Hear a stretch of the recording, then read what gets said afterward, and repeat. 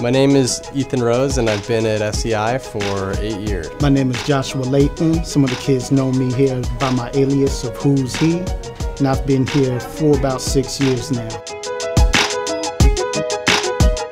My history involves recording engineering, studio engineering, but I'm also a performing musician and I perform locally and internationally with my music. I've worked with different people, local hip-hop artists, Campy Cott, jazz musicians like Kerry Sims, Anthony Jones.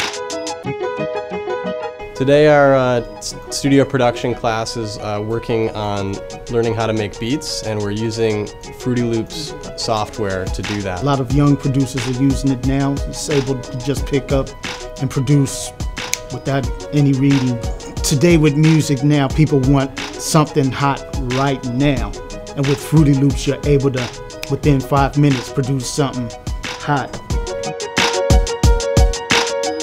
We're working on these beats so that the students can create their own music that they can then write their songs to.